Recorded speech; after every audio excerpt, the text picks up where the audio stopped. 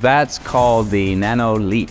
You have to use your companion Nano, and it will send you, send you several meters forward in this jump. It's amazing because you can use it for attack if you want to just move right in on somebody very fast. But it's also particularly, especially if you're a player like me, it's good for getaways. You just quickly hit this Nano leap and boom, you'll get out. It doesn't send you far, it just sends you a few meters away, but that's sometimes the difference between victory and defeat right there. Every companion will have their own Nano leap. So each one you'll notice is a little different based on the companion that you have.